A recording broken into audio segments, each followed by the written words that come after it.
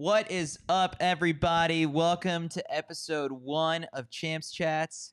I'm Chris Chavez, joined here with Kyle Merber, Dana Giordano, Katelyn Hutchison, and Jasmine Todd. The CITIUS MAG crew has touched down in Eugene, Oregon, and we're ready for the next 4 days of track and field action. Kyle, how are you feeling? Is it Champs Chats? Champ Chat? Is there an apostrophe S? What is the breakdown here? We'll have this figured out by the end of the championships. Overall, we got to workshop the name before Worlds.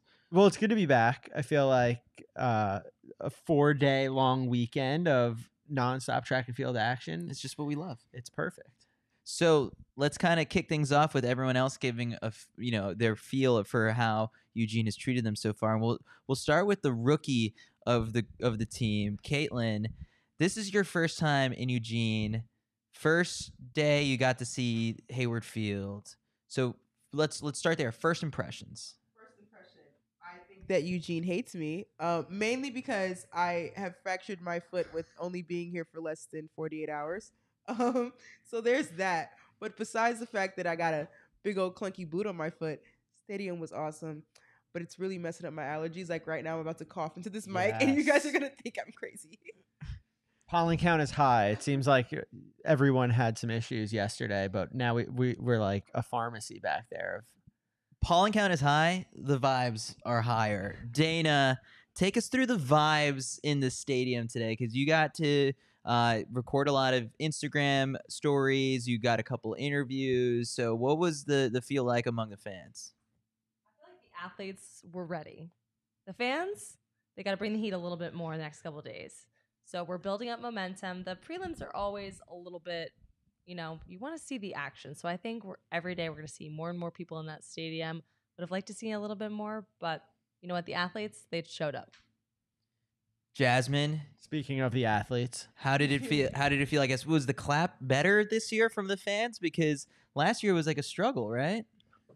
Or the rhythm is always off in Eugene. The rhythm is always off in Eugene. You have to expect it. Sometimes you just got to start them over and then guide them the right way. But they get there. I honestly think that they can do better with the clap. I think it was better than last year, but I know they have a lot more clap in them. So hopefully they bring it. Where's the best clap you've ever competed at? Old Hayward. Old Hayward. No yes. way. Yes. It's the same 100%. fans. Same fans. I don't know if maybe it's just because it is a bigger stadium, but Old Hayward Magic, they brought the magic for sure. I like that you're still in your kit. Still in it and can't wait to shower. It's been a couple of hours, I guess, since the meet, but vibes are still high. Yeah. Well, I got in at 2 a.m. to Seattle. Obviously missed my layover. Spent a few hours in a Motel 6. How was that? This podcast isn't sponsored by Motel 6, so go ahead. But honestly, not that bad. I feel it was my first time in a Motel 6. I feel like it's a bad rap. It wasn't terrible. Okay. But happy to be here. And then, we were in the mix zone today. I feel like CITIUS MAG, we really brought an operation this year. A unit. Like we're starting to figure things out how to properly cover track meets. We should have it down pat, I think, by the World Championships. But we have a whole squad. We've got someone in the stands. We've got 3 people in the mix zone. Mac is in the stands. So 2 people in the stands. 2 photographers out there. We're trying to bring you guys the best coverage. I think following us on Twitter is definitely one of the places because we've got someone, David Melly, shout out to him, doing live updates remotely, not in Eugene, sadly. But Katelyn, you, and me tweeting out videos from the mix zone. Today, Jasmine was competing. We'll have her in the mix zone and in the stadium tomorrow. Dana was in the stadium getting kind of athlete reactions, fan reactions.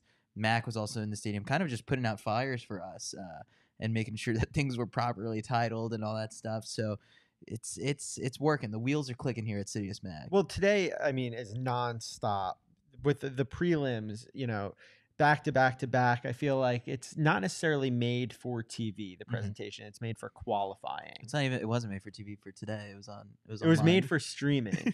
And so it is just nonstop action. And, from our perspective, trying to get interviews. You're finishing up one interview and the next race is already going off or finishing. I But literally had to text you and be like, Kyle, I need backup. Kyle, Yeah. I need backup. And you were just out there just getting scoops because we're going to bring you a little bit of insight and some news that we kind of reported out on our own in the mix zone and outside of the mix zone too. well, let's get into it.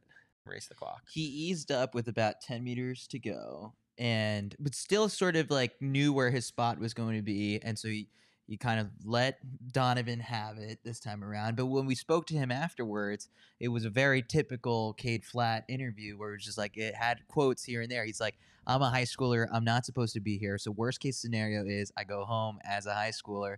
Best case scenario, I get to compete against the best in the world and show them what Cade Flatt can do.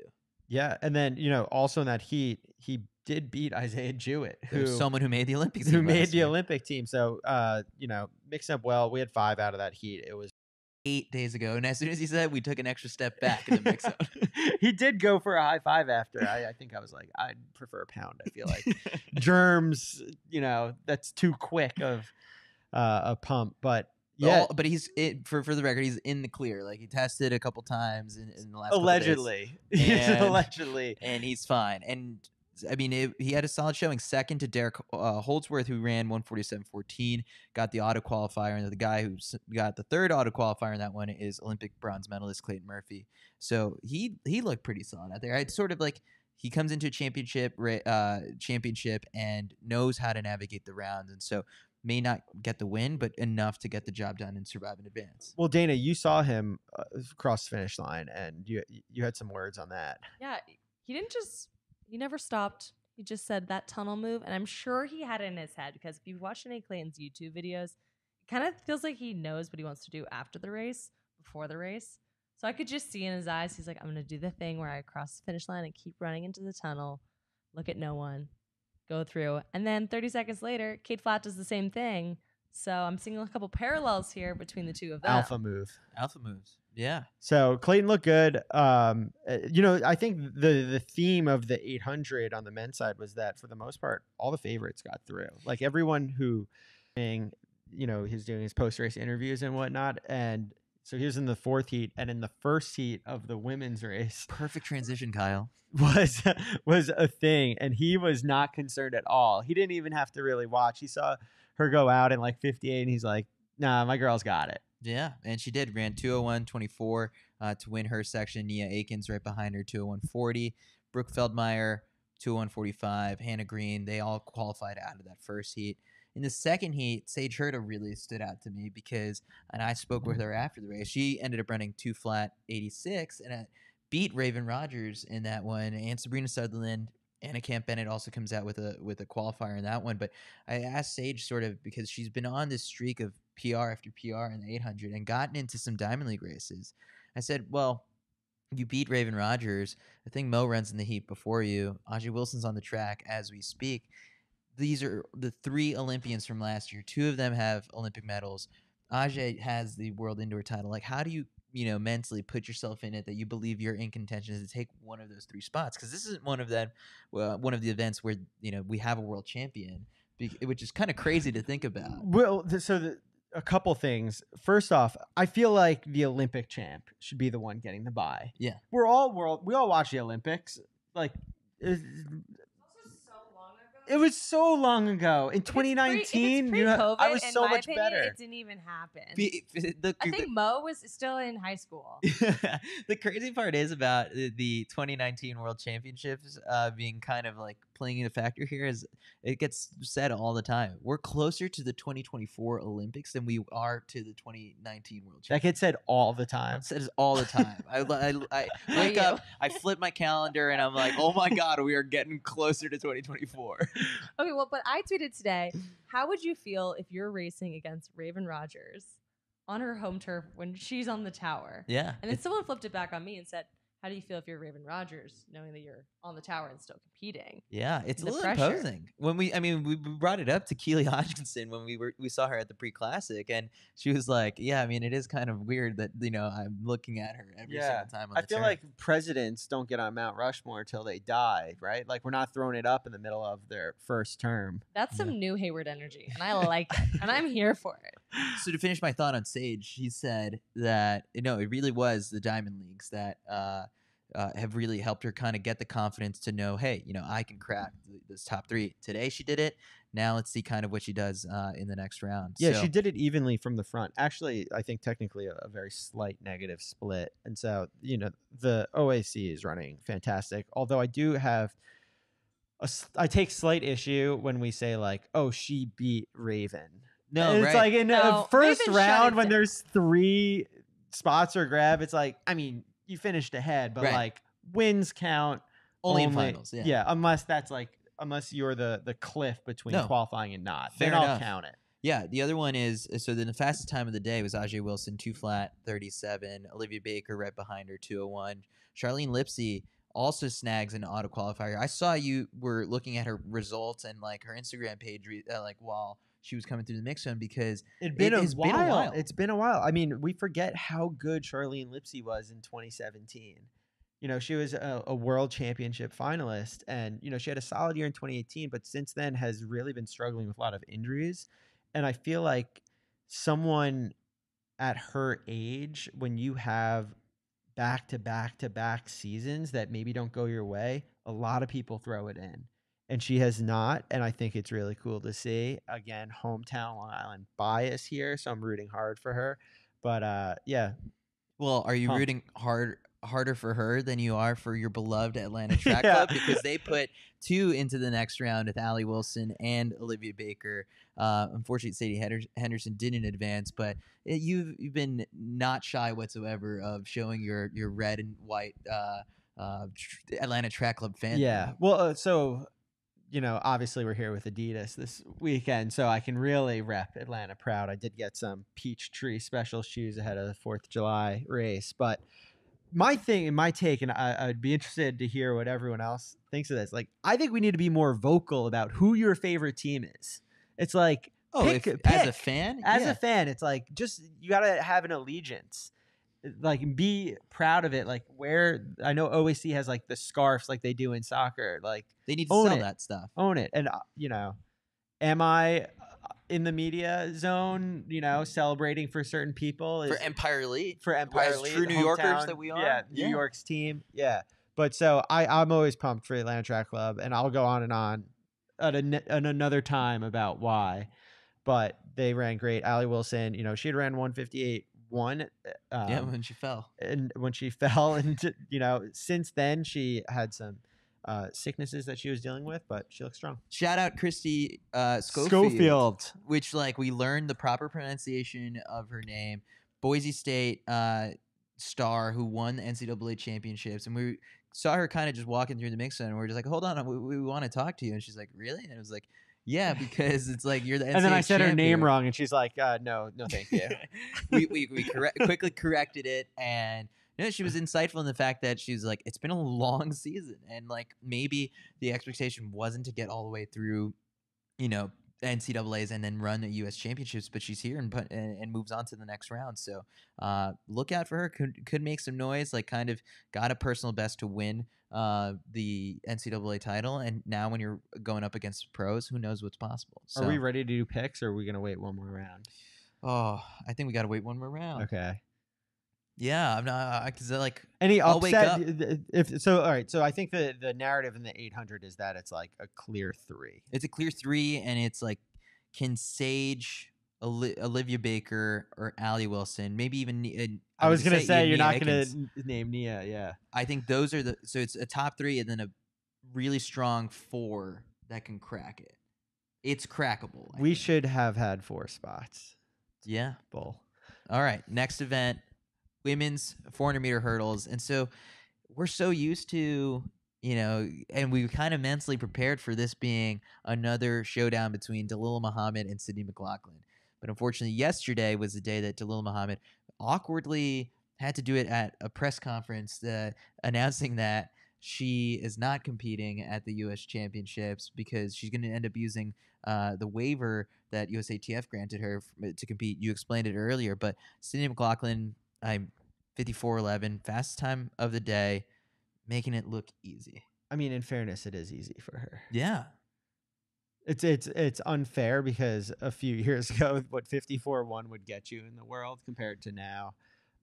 It's, you know, the event is evolving very quickly. Now in second place, Shamir Little. Yeah. I think she's coming around at the right time. Our catch has some things to say about Shamir. We got Yeah, a lot of things I to hope say it's about good Shamir. things. We don't Great, talk it is. badly about Shamir No, on this it is podcast. Amazing things, because if you watch Shamir Little last year, 2021, there's no doubt that she should have made that team, but she had the unfortunate mishap of hitting a hurdle, which knocked her off the team. That girl was running, and if you watched her run the Open 400 as well, absolutely insane. So she's also someone to look out for. I think she'll make her way on this team. She has the game face of no one is taking this from me. You cannot take it from me. And it's something that we were talking about before recording of if she doesn't make the team, we will be really shocked. Yeah, it's kind of funny though. You're talking about she's got the game face, but like I talked to her in the mix zone, and she's like the most bubbly person ever. Like her eyes are so big and huge. She's always like so awesome to like talk to. I had a chat with her in December for a project I did for school, and to kind of go back to your point about her and her game face, like she's been ready for this for a minute. Like I remember her, you know, doing 400s for a while before she was doing like 400 hurdles outside, and like she was taking no prisoners. So like you were saying, like in 2021 when it didn't happen, it was like, what's going on? But you know, I think she's got a great chance of making this team this year. Like she's not playing around. Undisputed best Twitter in the game. No.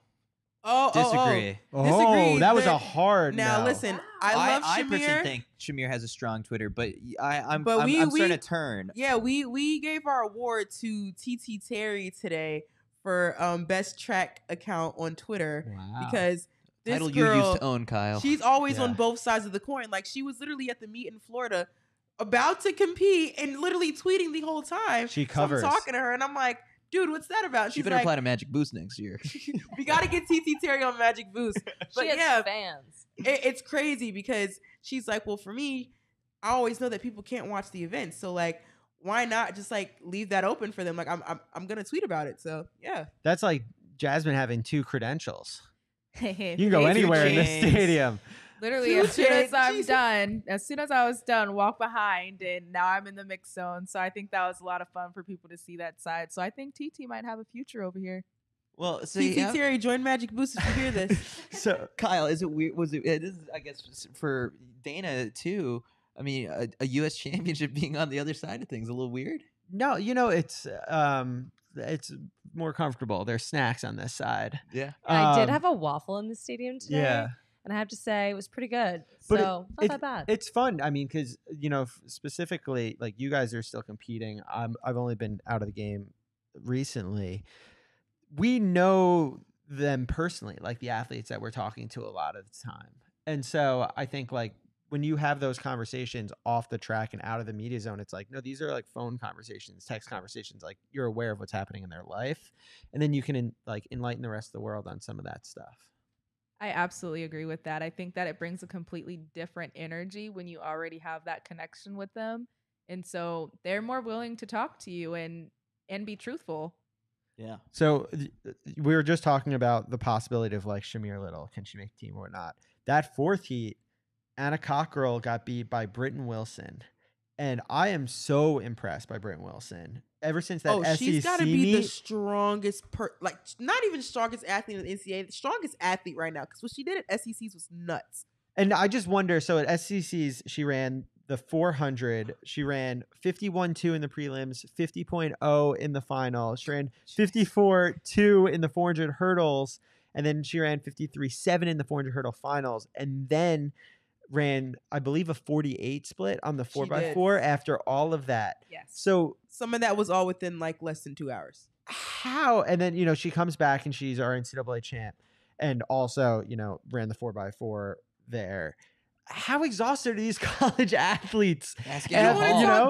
you know, You want to talk about exhaustion? Anna Hall absolutely demolishing that heptathlon 400 hurdle like double. What was that about? No, real question is why was Anna Hall in the long jump this week? Well, so I briefly spoke to her in the mix zone, and I was like, so what is this? One of like 5 events this weekend? And she's like, actually, she was down for 3. It was long jump, 100 hurdles, and the high jump. She's gonna end up scratching the high jump. Did the long jump today, and so she'll do the 100 hurdles. and she already is in. She's got her worlds. spot, yeah, but. I mean, Ashton used to run the 400 hurdles to improve, and so it's these college athletes are just built different nowadays. So long jump, we had our correspondent down on the field. Jasmine, what did we see out there? I know that you were upset you didn't make the final yourself, but tell us about how you How felt did it go out there. down? Like, how did your day go? Well, my day was quite fun, I will say. I think that the ladies brought the energy, which doesn't happen often. We usually bring some type of energy, but today just felt very different. Me personally, I still am very happy with the day, even though I'm obviously a little disappointed about not making the team, but I had some great jumps in there with small fouls. So we just keep progressing. But while I was down there, like I said, the energy of the ladies, and I think it was very nice. It was great for the college girls to kind of see what it's like on the other side and that you can have fun in this sport. Quenisha jumping 7 meters, I think phenomenal. I'm excited to see where she goes. I'm kind of sad that it wasn't win legal, but I know she's got it in her. I think she may actually have that possibility of coming out with a medal. I think on the other end, our kind of sad one was Tara scratching all 3 jumps. Also, Tara, not Tara or any other words because she does not like it. Tara Davis, but she, beautiful soul. She still held her composure together. She's really excited to continue going, and so I think it was a great competition to see what happens. So I know that the foul rules kind of changed a little bit. Like, how close? Like, is that making a big difference now these days? Like, if you come over the top, it's now a foul. Makes a big difference because if that was not the rule, I definitely would have made it into that final. Really? That Yeah. close? Change Protest. the rule. Talk to about this. Yeah. All right, David Melly, you can Go. tweet about the Yes. long jump rule change for us. But Katelyn, you have some insights into. You spoke with Yeah. Tara.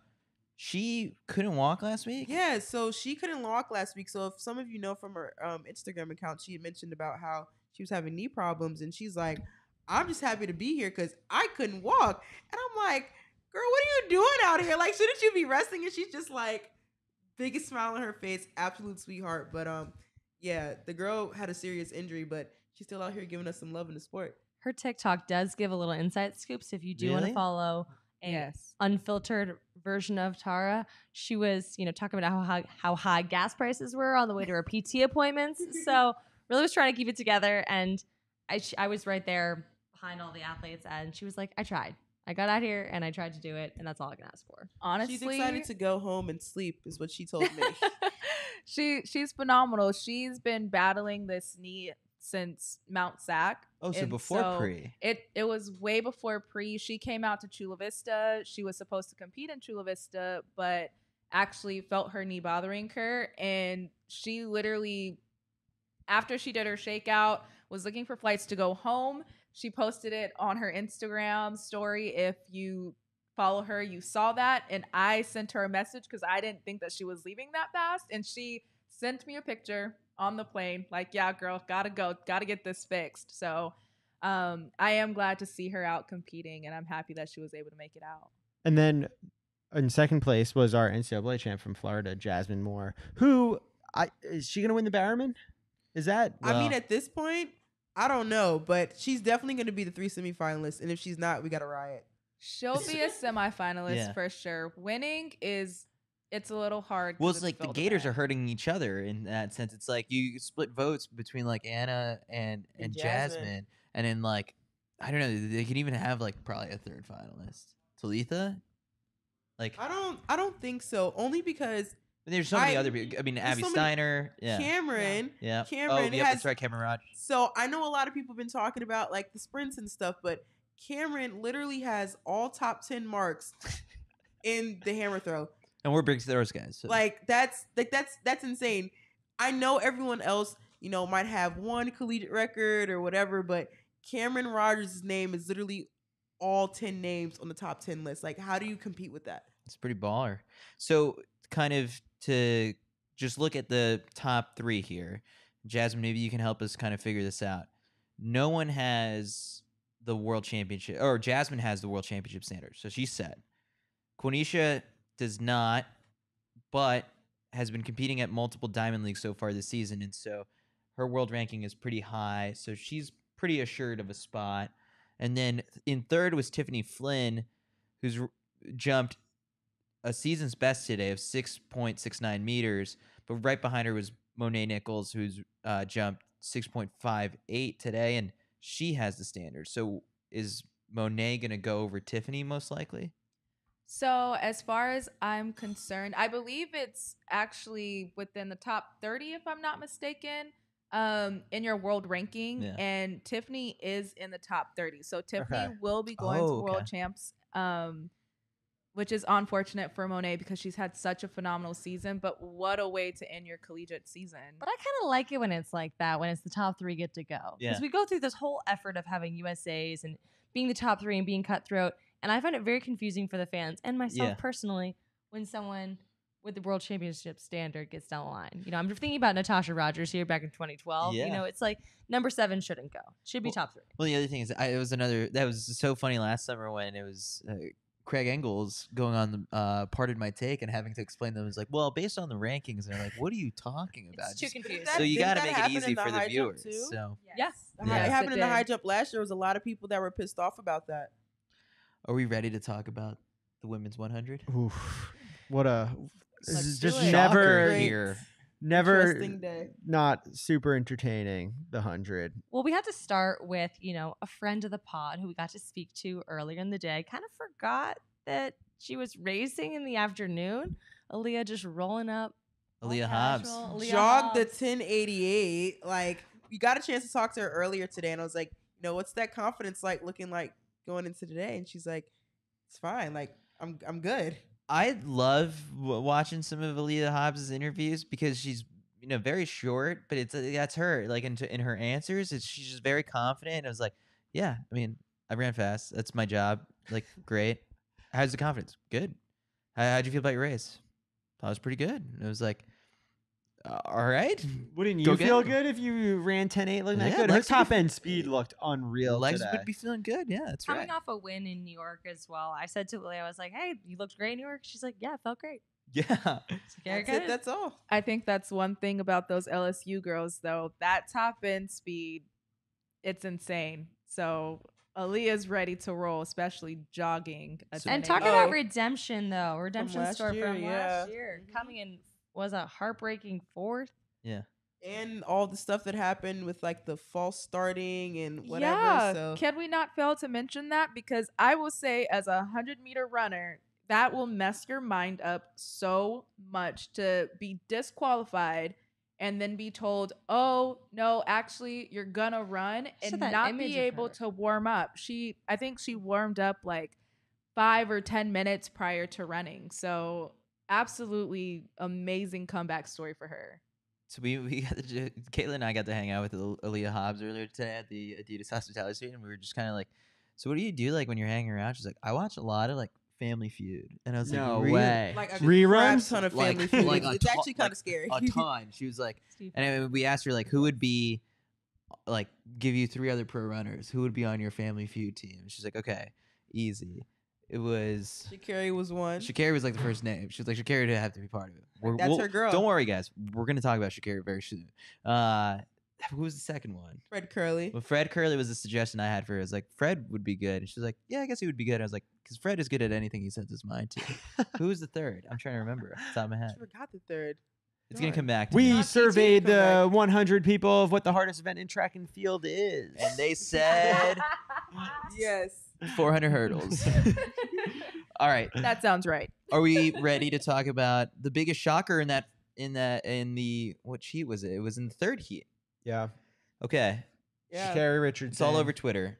Sha'Carri Richardson runs 11:31, finishes 5th in the heat. It's not like it was the fastest heat of the day. In fact, I think it was the slowest. it was the slowest heat of the day. And that means she's not doing the 100 at the World Championship. Yeah, well, she will be back for the 200. so she's still got a but chance. That, She looked good in her 200 out in New York. So But it's just the 200 is a whole nother animal at this meet. That's like deep. I mean, try and make you that got team? Abby, who's Abby was like, I didn't even expect to run 21.8. I thought it was gonna be like a smooth 21.9. So if she keeps that up, and you got Olympic bronze medalist Gabby Gabby. Thomas. you got, And you you have- got Anavia you too, can't- who made the team last year on the Olympics. You so. can't discount Jenna Prandini Not being at at Hayward. home. Not at all. Not at Hayward. Not at Hayward. well, she finished second in that heat, but Sha'Carri, she got out slow. And I thought maybe you sit in the blocks a little bit. The first round, when you look at how many rounds you have to go through before winning a world championship, it's like that first one, you wait to hear the gun. But her top end speed just didn't look like it was what we saw earlier this season, let Yeah. alone last season. She didn't look as sharp, and honestly, it was really shocking because she's had races, a lot of races, where she's had terrible starts. And she And always her finishes top strong. end Yeah. speed does come in, and she handles her business. But it's also shocking because her training partners ran pretty well and made it and Yeah. advanced on through. So, Because you would kind of expect, if there was something in training that was a gap, Yeah. then everyone would. I'm, tough day. well, I'm thinking a little bit more about the pre-classic 100, the one where she finished last two, and then like Jamaica swept the top 3 spots, and how that whole thing blew up, and how she mailed that one in because as soon as she knew she was done, she just jogged it in. Today, like Jasmine, I'm curious, as someone who's run the 100 at this high of a level, is there a point in the race, do you think, where you mentally know you've lost or won, and that's just like she's done it before, that she's quit in the race and you can see it? Like, is that a thing? Yeah, I would say that I felt that she gave up about 40 meters out coming Yeah. into that line. It was pretty evident, I think. So no Sha'Carri in the 100, and like It's a shame. People love to, whether you're rooting for her, rooting against her, like as a fan of the sport, she is great for the sport. Yes. We're talking Especially good with for her the sport. We're outfit talking today. bad for the sport. She is great for the sport. Yes. Yeah.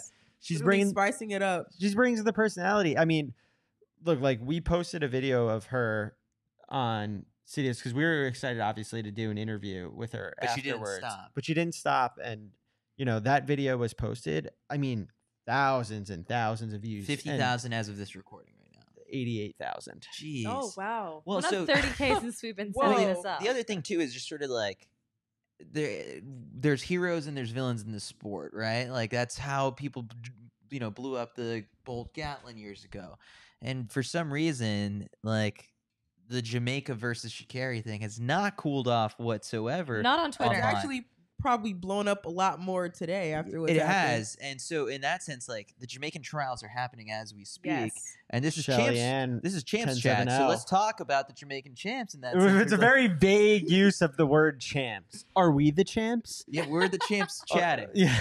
So what did she ran 10-7-0 in the Yeah. first round, and like we're not gonna get the clash again, and like it's fine, but they're soaking in this moment. They saw the results at the same exact time that we did.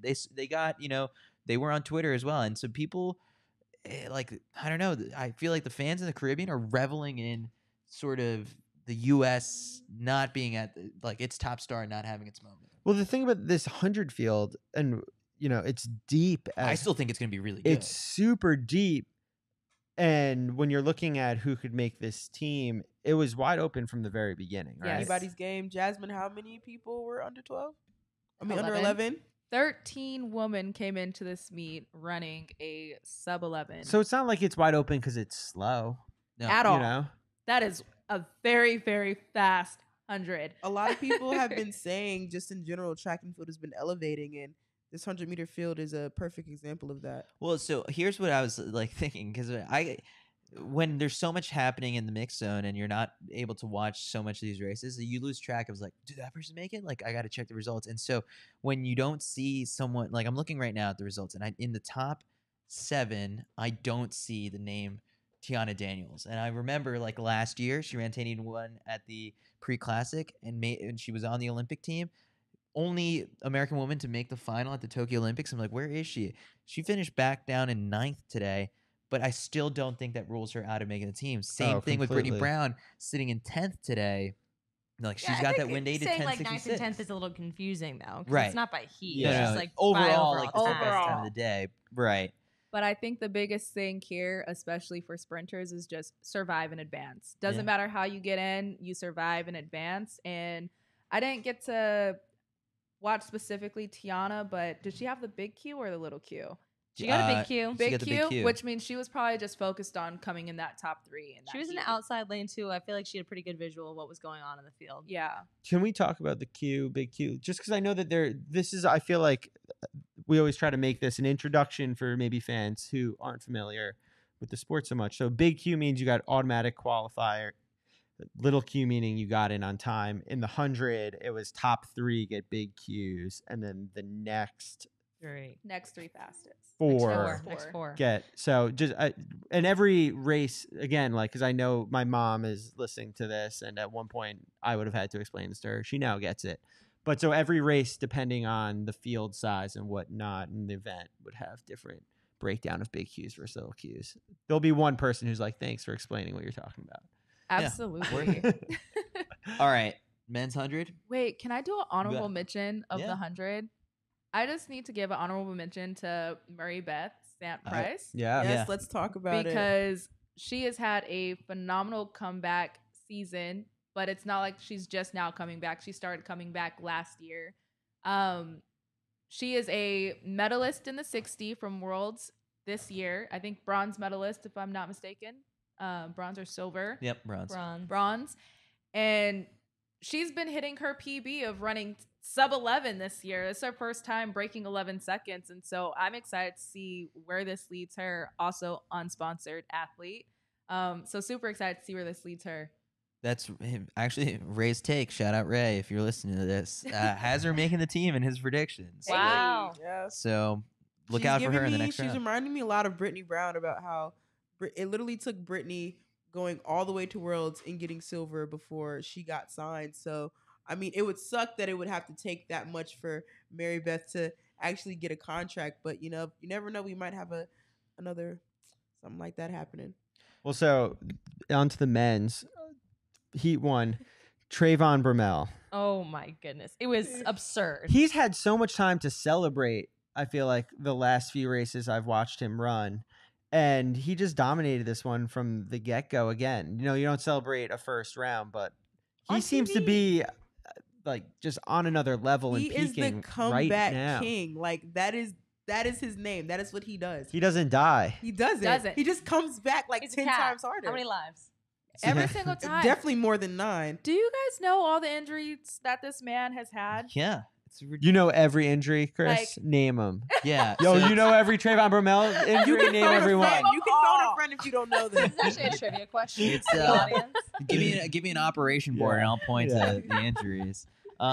No, it is crazy, Jack. Like just how you've been able to make this comeback. The funniest thing he said in the mix zone today was not anything really like performance related, because it's sort of like when these 100 guys, if they do stop in the mix zone, it's like, what are they going to talk about like for between the first round and the semis and then the final? Like it's just for some guys it's all business. Like Fred I mean, Kerley. Absolutely. are we ready to Never talk stopped. about? No, but let Fred me- just blast Don't say through Fred's the name and not mix-up. let us talk about him. let me finish this quick thought on Trayvon, where it's like he was. They said, "Well, what would you change about the race?" And he was like, "My outfit." It was sort of like he wore a outfit? speed suit today. It and was he the only like, thing he brought. No, it was like it's a little tight, and he's like, and so he was like unzipping it. He's like, I need to get out of this thing, and I said to him, I was like, "Are the short shorts coming back?" He was like, "No." He's like, It was a different time in his life. "That's a different time." He's like, "I'm gonna go back to wearing the half tights and all this." stuff I he's been also wearing." feel that way as someone who now wears shorts down to like the His- low thigh, Yeah. the short shorts. You know, back in the day. It was funny because he did say, "It's like I know all the high school kids out there who started wearing the short shorts because of me," but he's like, "It's not that time. Keep them on their toes. Got to keep on their toes. They'll make a comeback at some point." All Now right. they're going to be wearing speed suits that don't fit. Yeah, because of Fred. Well, Fred's fit perfect. Fred 983 Don't change anything, Fred. world leading time and Fred listens to this. personal best. Yeah, Fred is listening to this. Fred's an avid Definitely, listener definitely. to the podcast. I mean, he didn't have to do them like that. That was Like, so that rude. was- I just feel as though if I was in that race, I would have had to stop before the finish line. I would have been done. He would have defeated me as soon as I saw him get out the blocks because His first You- 30 meters. he was jogging. That was literally anyone who actually studies the 100 or runs the 100. If you watch that race, it's so textbook that you could tell he was just getting through those motions, trying to get through that round. And it was just so smooth and relaxed. It made no sense. It was very rude. So I would say, the 983 is not surprising, mainly because he's been real consistent. Like the past couple times he's ran the 100, like he tweeted about it, he'd be like, "Oh, I'm kind of like in the same area, whatever," and then boom, he runs this. I guess my surprise is the fact that it was in round 1. But yeah, that 983 coming out of nowhere is not really out of nowhere. Imagine being fourth in that heat, Chris Belcher. You are over a third of a second behind the race winner. Like in your mind, you're not making the the next thing is, round, it's like- but he makes the next round. He ran a great race. He makes the semis. And he ran 10-1, and 10-1's not slow, but like imagine you're in the race and you're watching 10-1 versus 9-8, and you're just like, what am I supposed to do What do with I this? do? It's a great example phase of are a we in? little cue. Great example. This is phase 8. Is that where we're Fans getting are closer to learning. phase 8?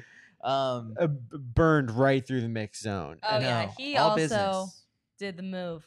Honestly, his was the most impressive because I would love to know the speed. I think Yeah. he was at least running. And then he dove straight into the ice bath. It was like You saw that? he did a flip. But to say something else about Fred, a lot of people are missing him in that 400. They want to see that 42 pretty soon. we gotta. He's not worried about it though, No. because he's going back to where his roots are. His roots is he was a 1-2 guy in high school. He got moved up to the 4 in college, and he's right back down to the 1-2, and he's loving it. So are you saying that he's not coming back, Jasmine? I'm not Oh saying my you never God. know. I Is this mean, a scoop? that Does Jasmine know something we don't? that man whatever he puts his mind to, he will do. So if he wants to come back to the 400, I believe he will come back and run 42 seconds. If he wants to come out to long jump, because he also used to jump in high school, Talked about that too. yeah, he can come out and jump, but I'm pretty sure he'd go 8 meters. You just need to follow him on Twitter because that's where the scoop is. Because Yeah. he will tell you what his next plan is. Exactly. Or his next real estate deal, because he's Yeah. involved, he's involved in NFT? that too. Yeah, because after that, it was sort of like Trayvon was in the mix zone when the Fred race happened, and then when someone brought it up to him, it was like, "Well, what do you think?" Like he just ran 9.8. It's always fun to 93. break the news to people getting their interviews when Yeah. someone else just And- ran. Trayvon had like a really good answer where he was just sort of like, "I'm not surprised. Like Fred has run 9.8 before, so like good for him." And you can tell that these 100 guys don't want to let up the slightest sign of like acknowledging that the other guy's better than him. Because then I tried testing it on Christian Coleman. Wow, you're out here playing mind games. And Chris. and How You're else are trying you to gonna play keep God. the 100 drama? So I said to Christian towards the end, I was like, as the reigning world champion, kind of want like your expert assessment. Like, what has made Fred so good at the 100? And he was like, blah blah blah blah. And he goes, he's a Swiss Army knife. He's like just a jack of all trades and like good at everything. He's a tough competitor, but then at the very end, he just has to add to it. But so am I. And it was like, okay, all right. So he's like not giving it like, yeah, I'm gonna give a compliment, but then remind you that, hey, listen, yeah, I'm also good. It's Yeah. just that's the 100 guys. And what makes them so successful, I think, is that each one of them believes that they are going to be the best and winner. Well, something that's cool about Hayward, specifically in the 100, is it seems like it's always a really good tailwind, like always a favorable legal tailwind. But Christian didn't get it for some reason. Fred got that 1.5 behind him, and then Christian had a 0.7 headwind. So the times from heat to heat, even in a matter of a few minutes, completely different. It changes. We were down at the long jump and we were just like, the wind is changing. What is happening? And I think that's one of the kind of fun parts about the 100 is you don't really know what way the wind is going. And I know there's some people that complain about it, but like can't change the wind. Sorry. Where's Raeyvn Gillespie in this? So Coleman threw Bracy right with him. Elijah Hall Thompson were the three big Qs, all right on top of each other. But then Heat 4, I want to talk about who I think is the underdog of underdogs in the 100. He's got to be the fastest unsponsored one in the field. Brandon Carnes. Like, no one is talking about him because he's a little bit older. You know, he's 27, and his PB this year in, which sucks that it's old, but you know, like, Yeah, I'm look, 28. 27 is not, but 27 at this point, 27 is not old with track runners. but for an Like, You're unsponsored in a room full of like 27, 28-year-olds. But when you're 27 and you're unsponsored and you're finding your own way to meet, like, it's, you know, not everyone survives that long. It's in the sport, but he ran a 100-meter personal best. He ran 9.92 with a illegal wind. In New York, he ran 20.0 for another personal best. Like, this guy's on fire. And I didn't even know who he was until New York, but he won Heat 4. Beat Kenny Bednarik and then also Mekhi Williams. Is it Micah? I thought it was Micah. McKay. McKay. No, wow. why does no one say McKay? So he's on the Jasmine Todd redemption tour right now. Yes, he is. I've seen this story happen a few times. Me being myself, where he went to NCAAs and he didn't perform how he was supposed to because he false started. But I think that that's kind of, he can use that to his advantage if he's really diligent on what he's doing and also just kind of comes out here and has fun. I think a lot of the times athletes allow the pressure to get to them, and I can say that that kind of happened to me. And if this story is pretty similar, I think if he's coming out here saying there is nothing to lose, he can definitely make this team. I mean, he's run the times to prove it. He has to be careful to not get DQ'd, though, because his running style is extremely unique and wide. Yes. I don't know if Very that's wide. a term in the sprints. So they call him the Quad God. Like, that's his nickname. That's his nickname. Quad The God? worst part Yeah. was that during NCAAs when RG3 said he was built like a bulldog. Hey, RG3, friend of the pod, he listens. All I'm saying is it's 100 meters straight down. I'm the distance runner sitting between two sprinters, so what do I know? But he just drifted so far over. I was like, you're going to impede someone and step on the line. So I just think he has to be careful. No, I definitely agree with that. I think that's something that you need to watch out for because they will call those lines very quick. Hey, quads don't lie. Quads do not lie. They call me the Quadzilla. Tell me Put where that the on a hoosies shirt, were. guys. So Quads good. don't lie. All right, we had another final. Show the quad. The next the final we have was the men's discus throw today. Andrew Evans for the win. Dallin Shirts finished second, personal best. Collegiate from BYU. And a third spot, the victory lap's own. We sent it out today. Sam Mattis. Yeah. So, Mac, I know you spoke to Sam. Was it yesterday? Oh, that doesn't work. Yeah, I talked to him a couple days ago. Yesterday, 2 days ago. Yeah. So We've lost track of time already. What did we take from that conversation right before going on and making this team? He's an awesome dude. Really like cerebral. He's really similar to like Chris Bernard, who was a triple jumper that we also interviewed. And I love talking to the throwers and jumpers about the feel of the sport or the event. It's not necessarily just a strength or effort thing. And Chris likened triple jumping to skateboarding, where you're trying to master a trick. It's not about effort. It's about the feel of it. And when you have a really good feel of something, that's generally when things go well. And Sam had a very similar mindset with discus throwing. And he had a massive 68-meter throw earlier this season, which is the furthest throw by an American in over 10 years. And 68 meters would medal in pretty much every global championship going back quite a long way. So he has a really high ceiling. The whole field didn't throw very far today. They threw like 62, 63 meters. And I think all of them are ready to throw quite a bit further than that at Worlds. Big throws guy, Mac Fleet. Yeah. Thank you for that, Mac. Big throws guy. But also, here's the plot twist of Brian Williams will actually be representing Team USA 'Cause he's at got the World standard. Champs because he has the standard. So it's Evans, Mattis, Williams. Yes.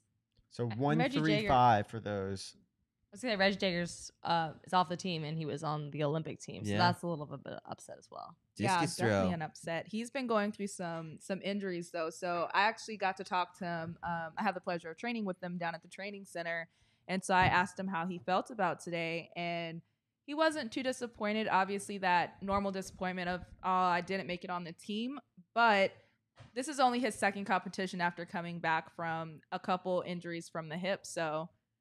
Yeah, he's pretty happy about it. One last thing before we move on back to some of the track events is I just want to call attention to the fact that, we've got the very nice track club. We've got just all these different types of track club names. I think the throws have some really awesome ones. I'm just scrolling through the results here, and one of them is Garage Strength. I think that's a sponsor. really It's a it's weightlifting sponsor. Okay, so well, I looked shout this out up to earlier. Garage Strength. Like you just got a Big little free supporters ad here, of but the discus. but I like this one. Cord Ferguson representing Throw One with the numeral Deep Club.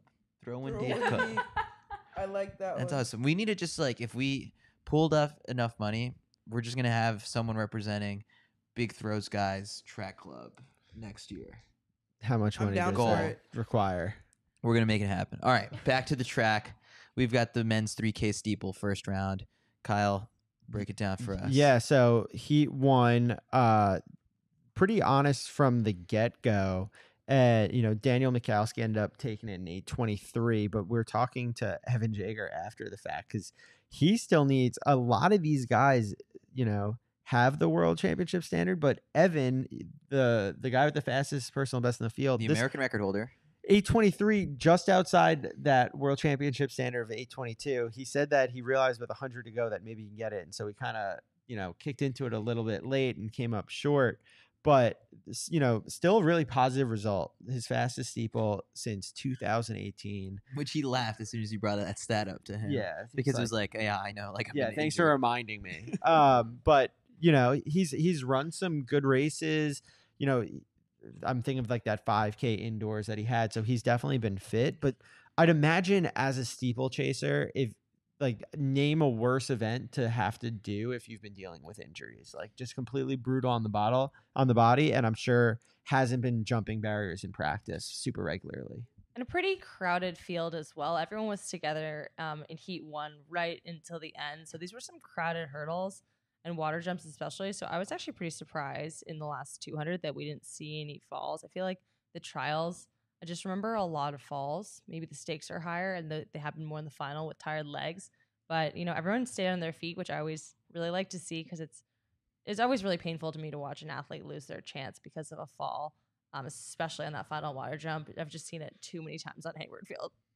So, I mean, I'm looking sort of at the first heat versus the second heat. The first heat actually, with some of the names on paper, looks like it could have been like the U.S. Championship final when you have Evan Jager, Hillary Bohr, Mason Furlick going up against each other. These are guys who made the two last Olympic teams. But then, you can't discount the second heat where you got Bernard Keeter, who finished second or third at last year's trials. And then Travis Mahoney, your former training partner. So you got the chance to speak with Travis, who we also did a victory lap interview with for the newsletter, where he set a personal best of 31. Yeah. Well, so here's the thing, again, about the steeple. I know we were just saying that 27, I might get some flack for saying that 27's old.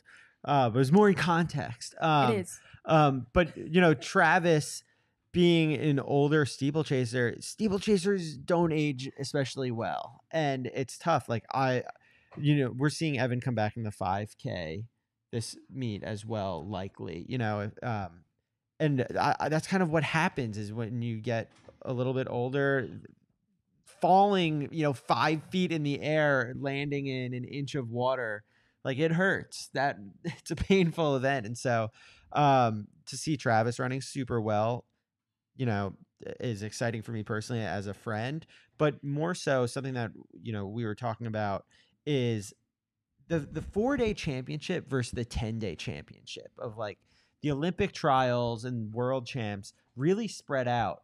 And when we're here, things are right on top of each other. If you're doubling the 100 and 200, it's hard. Like you have a lot of races in a really short period of time. And another aspect of that is in the steeple, you only get 1 day in between a 3,000 meter steeplechase. I didn't even know that they had rounds of the steeplechase. They shouldn't, you know, like that really is a hard race. So I think that's really insane, and only a day to recover from that. Well, we can definitely do our prediction, but before we get there, because I really want to do the prediction for this event, especially, Okay. we have to give a small shout out to Hillary Bohr for being an international traveler. You don't really see a lot of American steeplers doing the Diamond League circuit. Hillary competed in Doha back in May 13th, and then did Rabat and Rome as well. So it's really kind of been on a different kind of competition level, and it's been a lot faster races. So transitioning into my prediction contest, I think Hillary Bohr has, had the highest level of racing. And so if Evan Jager needs that time and pushes it, Hillary has run some fast times this season. Yeah, I mean, Hillary's probably like the pick for the favorite, I think, going into the final. Shout out Dan Michalski for running the fastest time of the first round, 8:23. He's sort of on a little bit of a redemption trip here because of last year. He finished 4th at the Olympic trials. And so it's, this is a wide open race. Like Mason Furlick had a little bit of a spill going into the final water jump. And so we kind of laughed it off in the mix zone because he was like, yeah, it was a close call. He got lucky to get through with one of the big cues. But do you have any bold picks? Like who's your third man on the team, or who's no one seeing coming? I think it will be Bohr, Furlick, Milikowski. Wow. Yeah. I think I'm gonna go Keeter, Bohr, Trav. Ooh. All right, Kyle. You have too many friends in this. Yeah, race. well, I'll just pick This is fun. 3 of my friends. No, I think you got to put Bohr on the team. Just it's crazy not to. I'm biased here, but I think Travis is going to make it. I'm aware of what he's been doing. I think he's in the right place. And then I think Evan comes in third, and the question will be whether or not it's fast enough. Oh, I can see a situation in which everyone knowing that he needs the time says, all right, you do it. Wow. Which is really Do you think great you could see a situation where like someone asked him, is like, will you go out and lead it? And he's like, no, I'm not. He's never done that in his career. He's a second half leader. So like knowing that everyone else can go into it with that game plan, do they just let him go and see if he solos it? The steeple's so unique though because there's an advantage, and we like two leading, unlike in other races, you get that clear ground visibility and you can hurdle cleaner. Yeah, you can see the ground, what you're doing. And so oftentimes you will find someone. If there's ever a race in which you don't need the standard lining up at the US champs, it's the 800 and the steeplechase.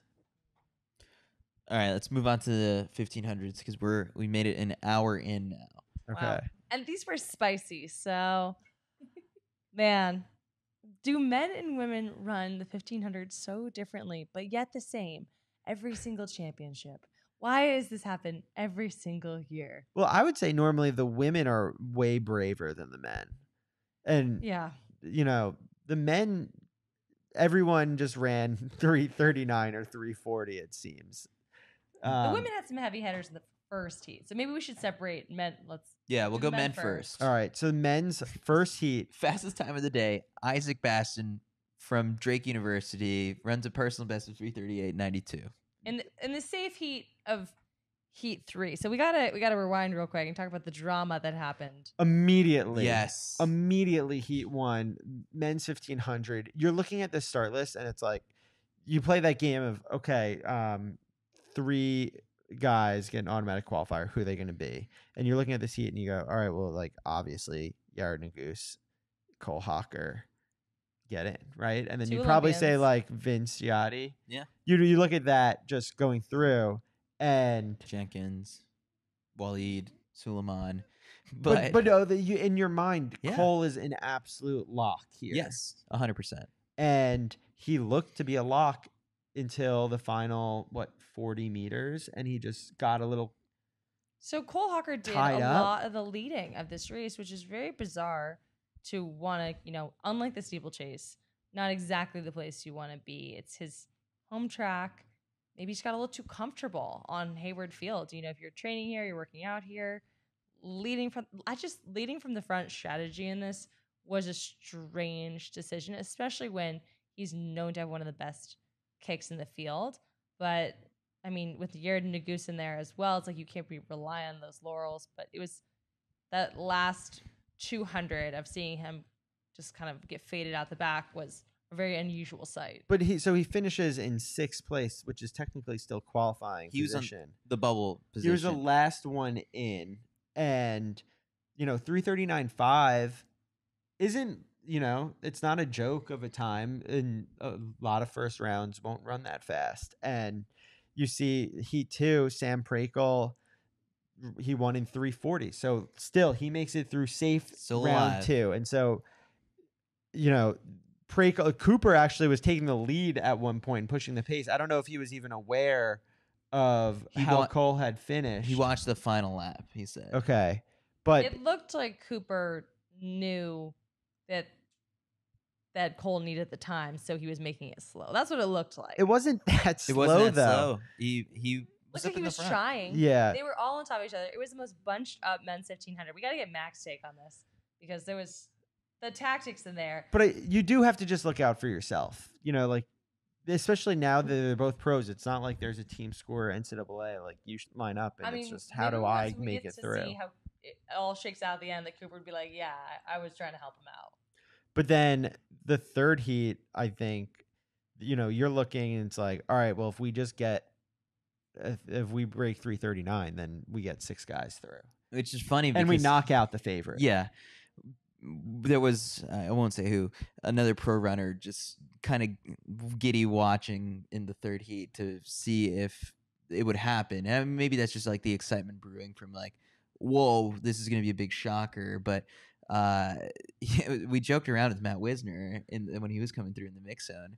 We were just like, we thought you would slow it down. He was like, I tried. Yeah. And You gotta joked lay about down. it. You got to trip and Yeah. just like lay across So the track for yeah. your boy. So Josh Thompson ends up being the last guy in, right? Yeah, and Josh Thompson is a guy that has won U.S. title before and has very much been in the mix of many, many races here. And I think he's just starting to round out into fitness right now. So he's someone like, when you're thinking of the last guy in, you're kind of, non-factors. Like, not these bubble guys. So dangerous. Oh, you Josh don't want to Thompson. let Josh Thompson in. Like, No. I'm sure someone else is like, oh, nice. Like, Cole's not the last one in. It's like, you didn't get that much better of a draw getting Josh in. Okay. I'm looking at the clock right now. You have 30 seconds to talk about Johnny in 3, 2, 1, go. Born in Seekonk, Massachusetts, Johnny Gregorek Jr., son of John Gregorek Sr., looked great. So Johnny's in law school. I don't know if I'm going to get in trouble for saying this, but top of his class right now. Okay. Go John- ahead, Johnny's- Johnny. That just got Johnny- you another Smart. 15 seconds. Johnny's All right. doing all right in law school. And when classes ended, he came out to Seattle and, linked up with Prakel and Jenkins under Coach Andy Powell, and things are clicking. Shout out to Johnny. Yeah, Johnny. You get 30 seconds as well to talk about Johnny. But things are really, really clicking, and he looks like himself again. And when I say when he looks like himself, I'm talking about the guy who is the U.S.'s only world championship finalist back in London. And Oh, your time's up. No, I'm kidding. You could finish the thought. he's going to win the damn thing. Whoa! Heard it here first. Kyle Merber predicts Johnny Gregorek is going to win the 2022 U.S. title. No, world championships. Oh! Big Johnny fan. He said what he This said. is the champs chat. Champs chat. What champs? Go big or go home. All right, but in all seriousness, Johnny looks good. Johnny looked fantastic. Yeah. Women's 15. Women's 15 first heat, heavy hitters in it, and Really felt like a final, I would say, in a way. This is a hard one for me. It was really uncomfortable for me personally to watch. I was like, I got too many friends in this one. And I was really happy to see Heather hold her own. Not a messy heat, very clean. Ended up being the fastest heat of the day, which is surprising. It was relatively slow overall. But Heather McLean comes in at 4:07.96, nipping teammate Ellie St. Pierre in front of her, and then Helen Schlachtenhofen coming through as well. And Helen's someone who, again, is another one of those sneaky, dangerous athletes. I don't think Helen's really proven herself at the senior level on his championship race, so this might be the year. Really had some great performances at the Olympic trials, so it's definitely someone to watch out for. And then we had all three little cues from that same first heat with Emily McKay, the newest New Balance Boston. yeah. Oh, that's signee, official. That's official. She'll be racing rocking the the kit. kit. She's a Binghamton athlete, so Mark Coogan loves those local hardy New Englanders, so fits the bill as well. But she got a PB today, so that's a good Big PB. Big PB starting the meet off right, and then Danny Jones and Lauren Gregory in that heat as well, and then Julie Haymock from Stanford just signed with the Brooks Beast as well. So that was another. We had two little fun. I always like it when people show up in a new kit at USA's. DNS by Elise Cranny, so that means she's throwing all her chips into the 5K. Do we just not about USATF or US champ specifically, but just like the announcement, like when everyone is announcing things at once, I feel like things get lost.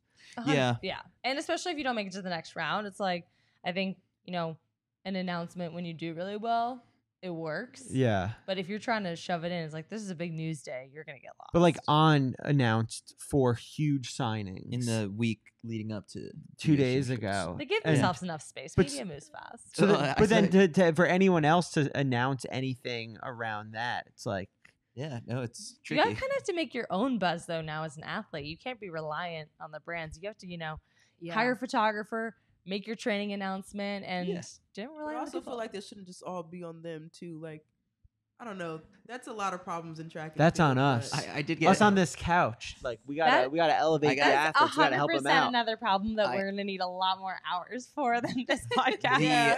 Chris the- was like, "We're gonna do 45 minutes to an hour." About Yeah, to we're a little over right over now. get A to little over that. 1:30. So, All right. no, really funny thing when we're talking about the new athletes and their kits. I said to Yared Nagus as he was leaving, I was like, "Kid looks pretty good," and he was like, "Yeah." He was like, "A couple little nip slips, but but I'll get one that fits." No, soon. that's on purpose. Yeah, They I built think that so. in. Back to sort of this, like I'm looking at the results kind of as we're kind of going over these. It was funny to I was standing next to Ellie when she was watching the final heat go through, and so she sees the results. It's like 4:14 for Sinclair and then 4:10 for Corey, and she's like, "Dang!" She's like, "Why did we run so fast in the first heat?" And it was like, "You're mad about that?" And she's like, "Yeah, I mean, you kind of." I was like, "I get it. Like, you probably wish, like, oh, I would have known and I could have slowed it down, but you can't leave anything to chance." What happens is because they ran so fast, and it's not even that fast for if you No.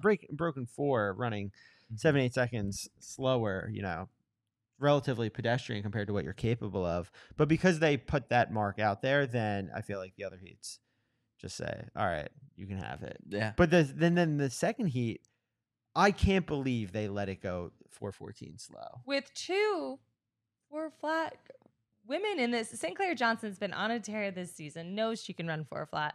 Krista Schweitzer ran 4-flat just 2 weeks ago at the Portland Track Fest.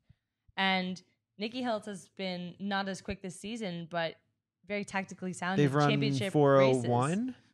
Yeah. And so when you're looking at this heat, you also have Michaela DeGeneiro in it, From Colorado. the indoor mile champ, and Danny Aragon, who had run 4:04. Christina Aragon was just 3rd at NCAAs. Rebecca Mera was an Olympic trials finalist. So you're looking at this and you're saying, this is the heat that should go fast. Yeah. I know personally, if I was in this race, I would be worried about Sinclair's kick.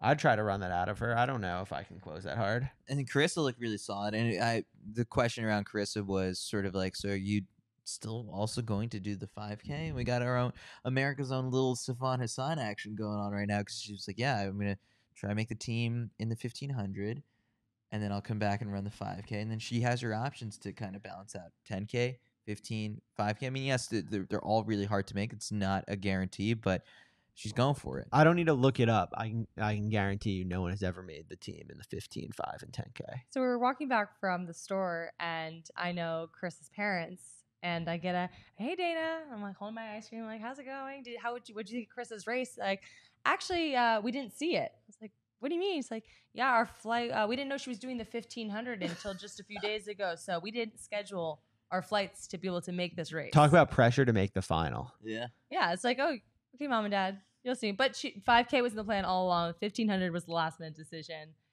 I think it's kind of a really great display of strength. I love seeing, Bowerman athletes come out and race a lot. That's been great to see. And just seeing Good Chris, for the sport. Yeah. seeing Chris across a lot. Yeah, good for the sport. Overall, it really is. And then I think the last heat, Corey McGee, after making the Olympic team last season, has completely leveled up as an athlete, been going to a lot of Diamond League, championship level races, but extremely poised, got the job done. This is a business trip for her. And Josette Norris has not been racing as much, but obviously made the world championship team in indoors this year in the 15. So, and Taryn Rawlings making it as well, who's been on Taryn. It was a great race for Taryn. I know she had run a Yeah. really strong 5K earlier this season as well. So she can do both. Just to wrap this up before we get to the final events that we were talking about, real quick, New Balance sweep, yes or no in the final? New Balance sweep? It would happen last year. Krista No. Schreiser. Yeah, I Sinclair know. Johnson. Hard no. Yeah, Not so happening. it's not happening this It's time not around. happening. Okay, I'm just Sorry. taking a temperature check of the room. And the temperature is no. Okay. All right. Nice. Shut We can this edit down. this. We can edit this, obviously, when they sweep, right? Yeah. Okay. All right. Here we go. Final events of the day, the 400s. We'll go through this really quick. The women's 400 wide open. I mean, some of it But just, I'm gonna be a little biased. Open. Uh-oh. D3 supremacy over here. You're listening to a former Ithaca athlete right here. I say Wadelin Jonathan is making the team despite not running too much this season, because last year she was talking about, well, I didn't really feel great going into Olympic trials, and what did she do? She made her way onto that team. it wouldn't shock me. I got the chance to chat with her in DC a couple months back, and she was very much like pushing. Like, yeah, last year I went into the trials very quiet, like unassuming, and she's doing this same exact thing this time around. Jade Stepter ended up running the fastest time of the day, 51:05, but right behind her, Rosie Effiong, Yeah. 51:17. Nice bounce back after NCAAs. Yeah, the daughter of. Both of her parents were Olympians for Nigeria. No pressure. No pressure No at all. pressure. You know who else doesn't care about the pressure? Is Talitha Diggs with the third Talitha. fastest time. Talitha Diggs, when I mentioned to her, it's like, oh, like NCAA champ, you think that brings more eyeballs and like pressure on your back? Does it put a target on your back? She was like, I was born with a target on my back, so this is nothing new. Damn. That's gotta be on the Through shirt, because that's the Talitha. coldest quote I heard all day. No, and then she explained to us like the Talithal nickname, and she was like, Talithal oh yeah, cake. like she was like, that was just what the people have been saying for years, and then the people on the other side, the media were just like, that's like the coolest nickname, and she was like, it is, and I was like, yeah, it is, and she was like, and I said to her, I was like, you got to copyright that, and I was like, yeah, I should. And she's like, all right, you guys delete these clips. I'm like, CITIUS MAG NIL deal to Lethal, and then on the back of the shirt, Target. Oh, boom, in the works. Kyle Merber Productions. Bonfire I tomorrow. like Bonfire it. tomorrow. Yeah. I think that she has such an advantage just because she is a collegiate athlete. She has nothing to lose out here. So it's not like she's missing out on a immediate sponsorship. Like, she's an on-sponsored athlete that's been going for it. She's not missing out on the prize money. She just has to go out there and have fun. So I think that really raises her stakes of taking it away, to be honest. All I right, so mean, she's already achieved so much this season, running sub 50 at NCAAs and being the champ. Yeah, she's done a lot. The champ, the greatest of all time in this event, or in the 100, 200, 400 USA. Allyson Felix, 52.3, and wins her heat. Is this like purely a business trip for her, in a sense of just taking care of business? Very, Yes. yeah, I think she's just here for the love. yeah. They Just- love her. All right, so if you were 52-3, Yeah. I mean, Sydney's run faster over hurdles. Oh God, let's. You didn't have to put it like You didn't have that. to put it like that. Why? It was the slowest. It was the Put the slowest. target on the front. Oh, it was the slowest winning race, and this is my theory. Okay, but it's I wouldn't rounds. pass Allison. If I was racing her, I'd be like, "No, you got this. Okay, You're my wait, hero." That's actually valid though, because Women have said that they would not be well racing against her, right? Yes. But then I feel It's like a hero. in her I would mind, be she's like- but then we're not racing because you're gonna let me win anyway. It's like if an opportunity to dunk on Michael Jordan, I'd be like, "No, thank you." yeah, I feel like there is that factor of some people being like, "Hey, it's Allison. I'm gonna let her have it," especially knowing that this is her like farewell tour. So it wouldn't surprise me. I'm if glad there you're here, is Jasmine, because I someone know that- it's a little bit of a hot take, but I mean, No, right. it's definitely a hot take. 52-3 winning a heat at But this is the also U.S. 400 being- meter champs. It's Being just not that Allyson fast. Felix, I think that also kind of might have some people shaking in their boots. You're racing against Allyson Felix. So that also could be a thing too, just a little intimidation of Allison's in here and she's gonna go. It's deserved intimidation. She's earned it at Yes. this point, but Yeah. sorry. It's and how do you? It happens in the final. Like it's more amplified in the final, knowing like I don't think anyone's gonna care in the final. That's But that's a completely every man different, for like- so. themselves. It's like a first, second round thing. Like it's like let her get to the final, and then now we'll show her the business. Well, But there. the thing is like she'll show up to the business. Yeah, like She'll the show girl, up to the she's business no, meeting. not the girl. Sorry, the woman, the goat is no joke. So Quinera Hayes, the person who beat her last year at the trials, didn't make it through. It's like this 400 is so crazy this year. Yeah, Quinera has not been really racing this season. We don't exactly know what's up with her, but we kind of noted that was a big notable miss. We also had, Kendall Ellis doing her job as well. So on to the next round. Yeah, women's 400 wide open. I don't know what to make of it right What's now. up? Allison the will guys. make that team though, Allison whether will it's the definitely make that team. 4x4 or the open 4. Agreed. Oh yeah. No, they'll put her on the 4x4. I think. She'll find a way to make that team. If there's one person that I have learned you do not doubt, it's Allyson Felix. There you go. that's Miss Felix to you. All right, men's 400 final event of the day. Michael Norman has been hitting the gym. Woo. He- Boy. Speak on that, Jasmine. Speak on that. We need to hear. I feel like you have something else to say. Oh no! I mean, that that man just runs really fast. That's all. You know, We'll leave it it there. has nothing to do with the fact that he's got really nice looking muscles. I mean, no, not at all. I thought he's been in the gym, He looked no good. clue what you're talking about, Kyle. looking good out there, running fast. Real good. Yeah. How'd Randolph Ross look? Oh, he looked great.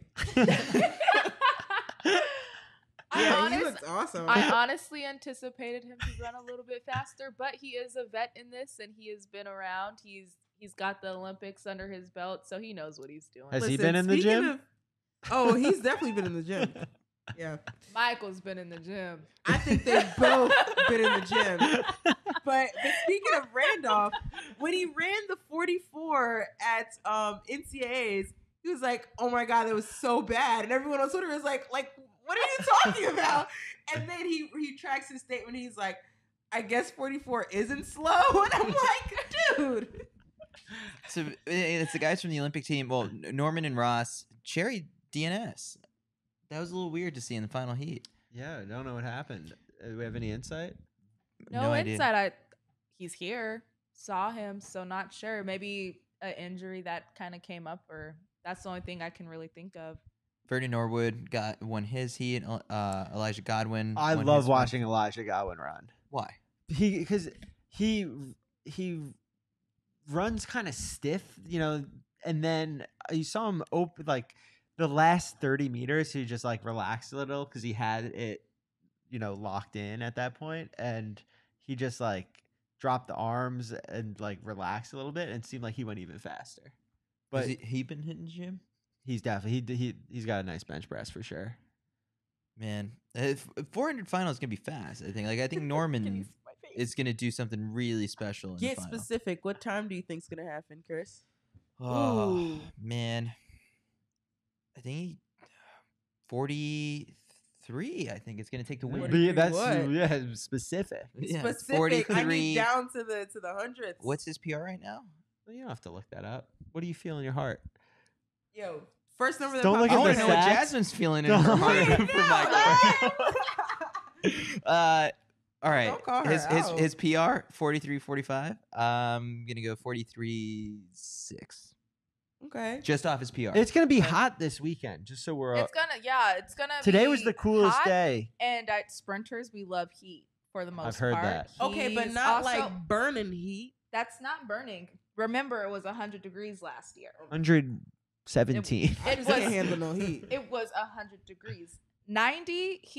Is he still in California?